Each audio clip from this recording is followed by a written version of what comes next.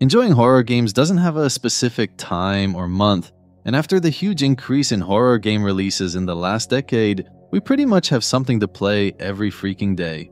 With that being said, there's no question that horror games in October specifically become much more relevant and sometimes even scarier, because your mind loves to receive some spooks in the current atmosphere. But even though the options we can play are so many and diverse, I believe there are certain titles that stand out and deserve to be on the front lines. Long story short, it's time for me to help you decide which horror games you should focus on at this time, and why you might want to give them a chance if you haven't played them already. This list will be a combination of new titles that have recently come out, and also older titles that have been around for a while, but still have a very strong presence in the genre, and are known for their infamous legacy.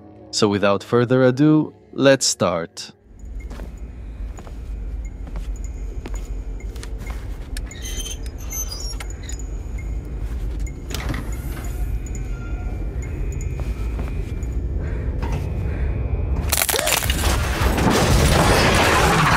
If you are a fan of Alien Isolation, then allow me to tell you that there's a new game made specifically for someone like you, because this experience is all what you're asking for. It's a video game adaptation inspired by a suspenseful film series with the same name, but it adds some really cool features along the way. The story is set in a world where humanity is hunted by sound-sensitive creatures. And when I say sound-sensitive, I mean that they can literally hear every noise you make.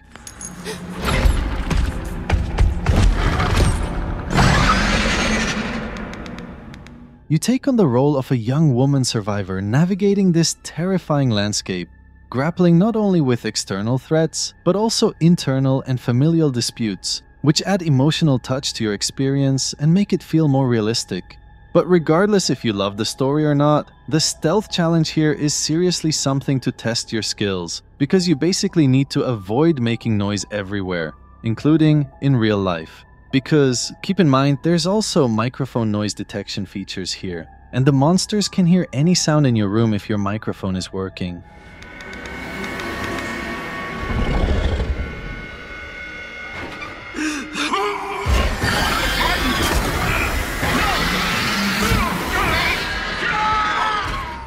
So if you live in a loud area and you want to spook yourself out, this is a game to play at night with your microphone, my friend.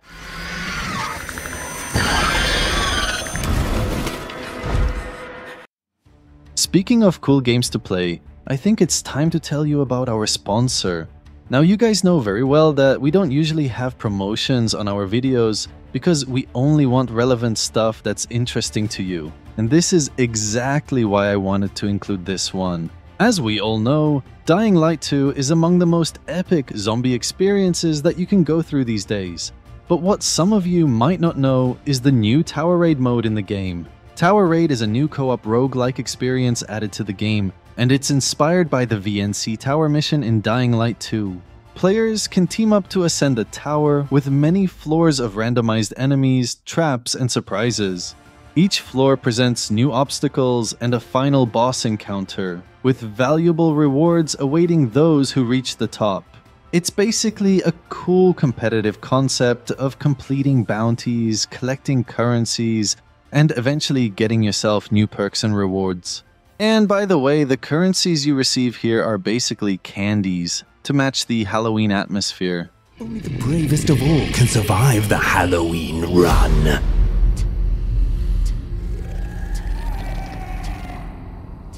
And since Halloween is the best time for such an experience, Dying Light 2 and Tower Raid come in a special vibe for you, with the game being 60% off on Steam until November 6. So at less than half the price, you can enjoy one of the most exciting journeys in the zombie world, with parkour, action, and multiplayer challenges keeping you engaged all the time. And if you're someone who's a big fan of the Dying Light universe in general, then keep in mind that a new standalone installment is coming soon, and it's called Dying Light the Beast. So make sure you keep it on your wish list, and also don't forget the 60% off deal on Dying Light 2. This is a great time to get the game at the best price possible. Anyway, back to the video.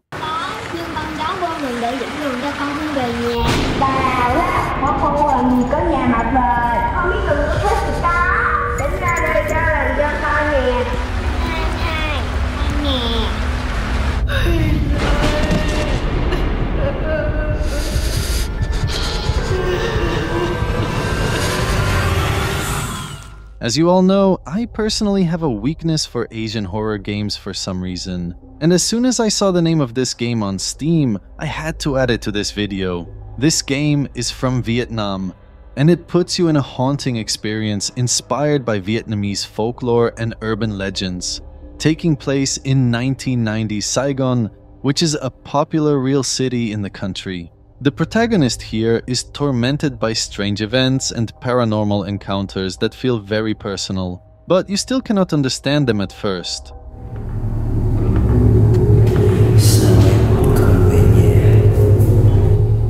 As a result, you must solve puzzles and explore eerie environments to uncover dark secrets connected to local mythology and spiritual beliefs. And just like every psychological game, the gameplay here emphasizes first-person exploration and psychological horror, relying heavily on atmosphere, sound design, and suspenseful storytelling.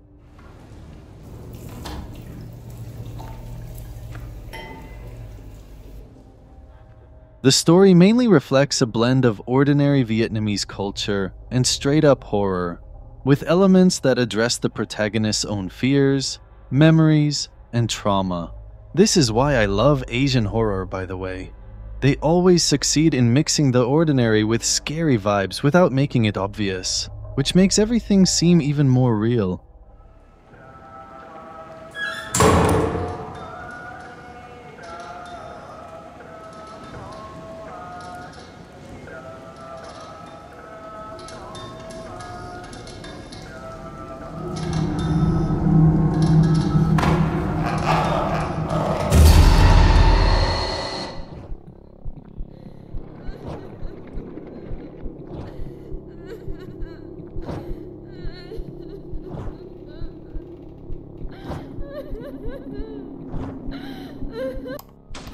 Hellseed stands out as one of the most underappreciated indie horror games in the past decade, with its potential largely overshadowed by technical challenges rather than any creative shortcomings.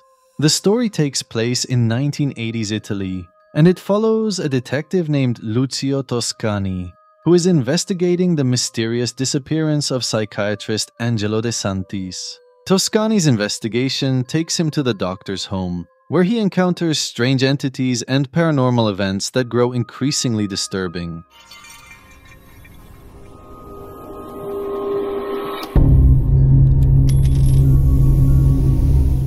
And trust me, there's basically something happening in this game every few seconds. Whether it's doors closing on their own, water taps running, or lamps falling, you literally can't walk without hearing or seeing something that makes no sense.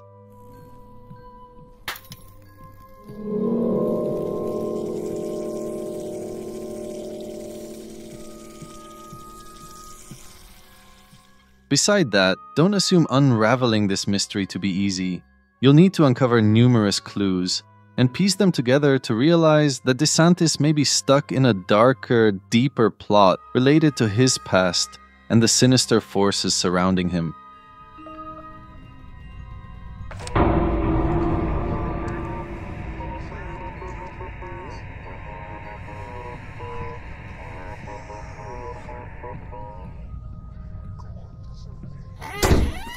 So in my opinion, if you really want to go through a sophisticated investigation filled with actual scary paranormal events in a visually detailed environment, this is a game to keep in mind for sure.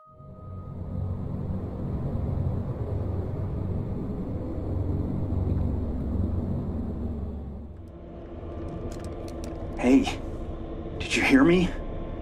I said... Hey!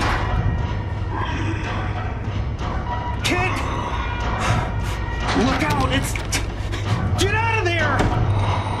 Come on!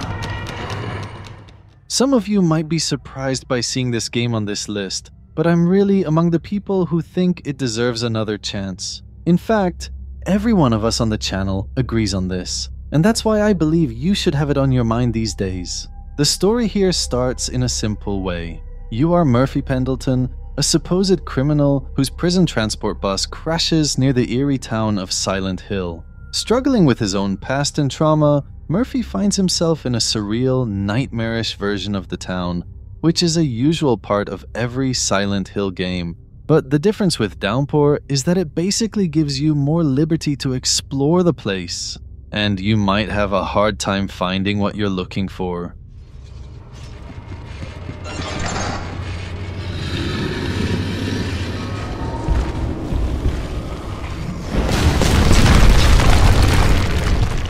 For some people, this is a downside because you can really reach a point where investigation becomes frustrating. But for people who love spooky atmospheres like me, I enjoy navigating every location here.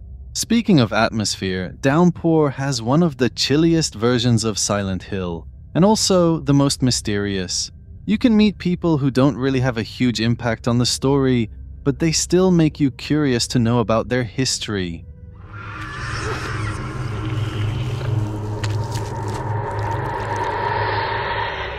A big example of such case is the anonymous mailman who shows up from nowhere and speaks with you in a very nice and comforting manner. But for some reason, you can feel he's not real or there's something suspicious about him. Now who said anything about trouble? Just trying to be helpful, son. Name's Howard, by the way. Murphy. In other words, guys, there's plenty of stuff going on in this game, and the story is relatively tragic with multiple endings that range from extreme sadness to pure redemption. So if you have some free time during this season, keep this one among your options, and you can play it smoothly on the PS3 emulator even if you don't have a console.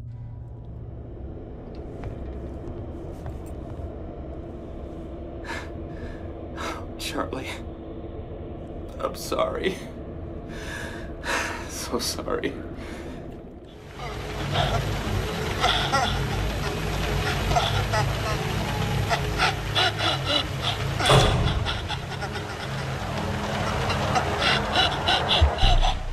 If you are among the people who saw countless videos about the infamous PT all over the internet, but never played it before its cancellation, then this is something specifically for you. Unreal PT is a fan-made version of Silent Hill's demo, but what makes it special is that it's basically the closest thing possible to the source material, both visually and atmosphere-wise. As usual, you find yourself in a haunting, endlessly looping corridor where you must uncover a series of increasingly disturbing clues to escape. Every time you go through the corridor, you learn something new, and the atmosphere escalates more and more. The radio also explains to you how the narrative revolves around a disturbing family tragedy of a man who killed his wife and kids.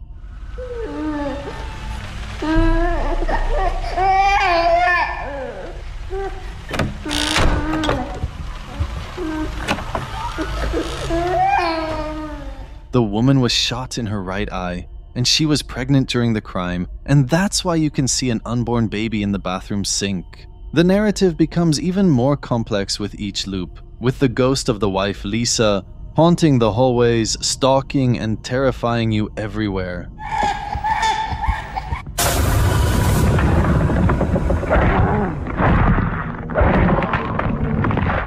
And by the way, when I say everywhere, I literally mean everywhere. Because later it was revealed that Lisa actually follows you the entire game and sees you all the time, even when you don't see her. Anyway, I don't want to explain more details here. If you want to play the game yourself, you can download it from itch.io. Just search for Unreal PT and you'll find it.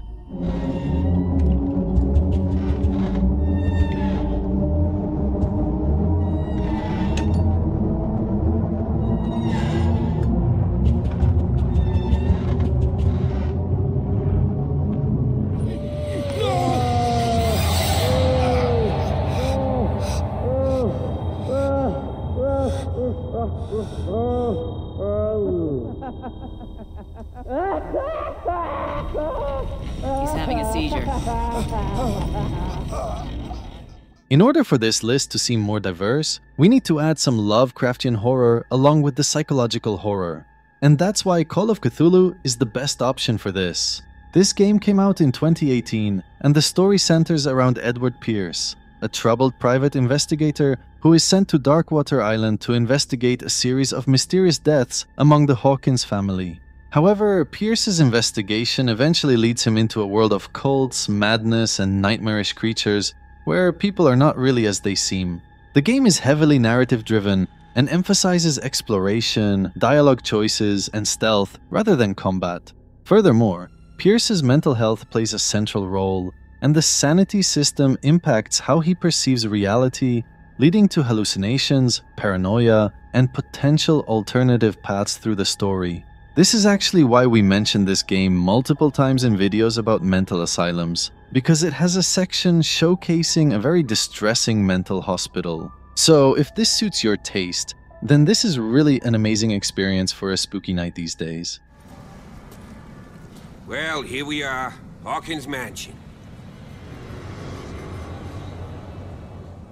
Was the discovery of the body of the man who currently owns the manor house, Dwight Shaw, and it was completely decomposed, while several witnesses are sure that he was still alive. The residents of the village brought back to mind the strange disappearance of 8 teenagers 3 years ago. This is honestly a hidden gem on multiple levels, and I feel like it's not well known enough compared to similar titles with the same formula. The game's initial name was The Conjuring House, but they changed it due to a legal issue regarding copyright. But similar to the movies, here you also take on the role of a paranormal investigator stuck in a mansion infested with vengeful spirits and mysterious dark forces. Hello? Is anybody there? This haunted mansion belongs to the infamous Atkinson family, and your main goal is to survive by exploring, uncovering the mansion's secrets, and eventually attempting to escape. Robert? Robert, is that you? The game leans heavily into horror, with crazy sound design, chilling visuals, and limited resources that contribute to a sense of vulnerability.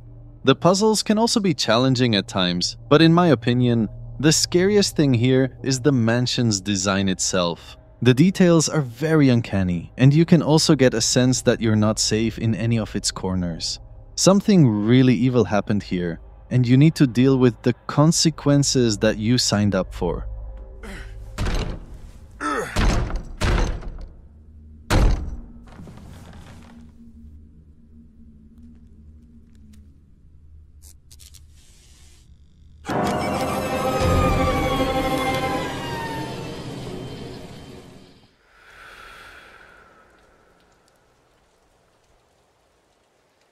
Hey man, what are you doing?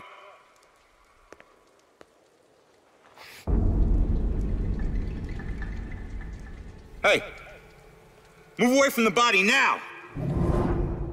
Another surprising choice on my list is a game that I'm pretty sure no one played except me and random 6 people somewhere on our planet. This game has caught my eye since the second I saw its trailer back in 2013 due to its insanely unique concept. The story takes place in Salem, Massachusetts, which is a real place as many of you know, and the protagonist is a detective named Ronan O'Connor.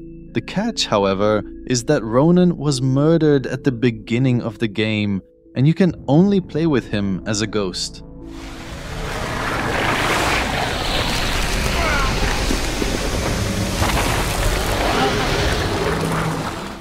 Ronan's mission in the entire game is to solve the mystery of his own murder, to bring justice and find peace.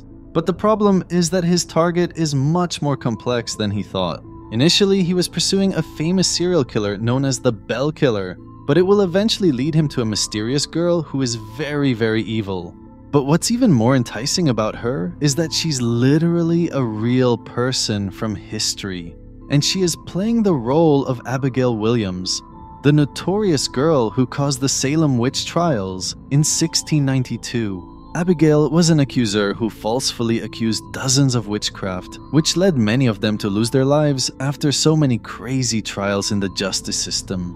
Her actions in court were dramatic and intense, playing a crucial role in convincing the judges that witchcraft is rampant in Salem, Massachusetts, which sadly pushed the court to execute many innocent people. Anyway, if this journey seems like something you would enjoy, then this is a game that really deserves attention. It has many flaws, but I still believe the concept is very special. Hey, how the hell did it come back? Did I do that? Hey, come back! Those notes aren't for you.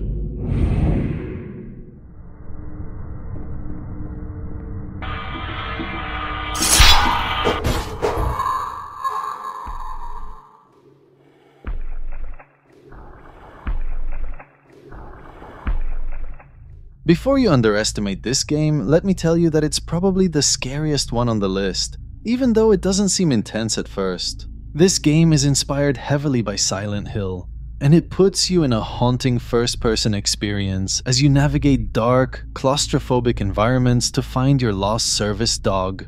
The story begins when the dog is lost down a drain during a rainstorm, and because the protagonist has a strong bond with his dog, he ventures into the labyrinthine sewer system, descending deeper into strange, nightmarish realms.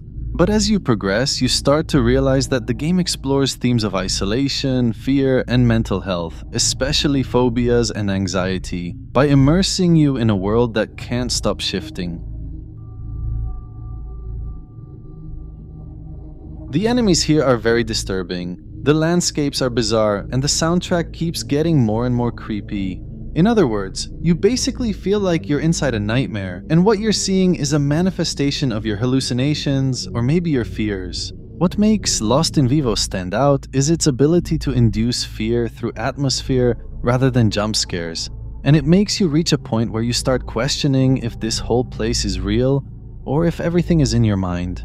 So if you're a Silent Hill fan looking for a similar creepy experience to play these nights, Lost in Vivo is a great option, my friend.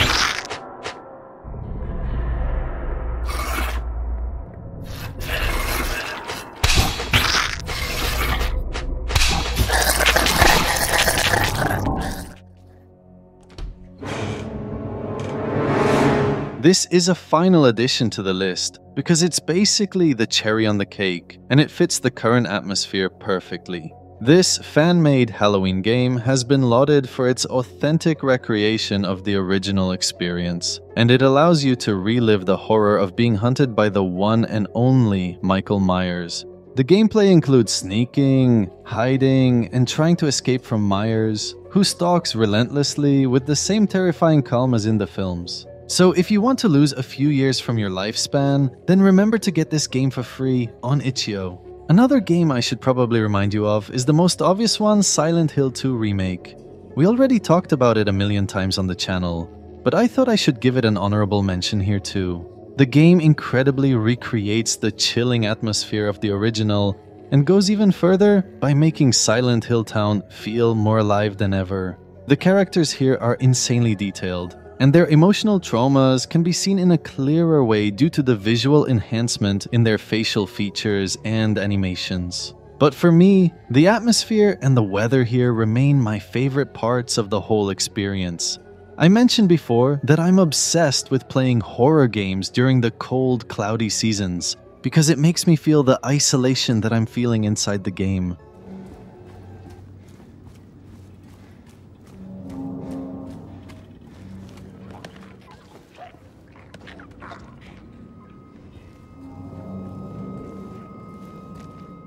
Anyway guys, this is all for today.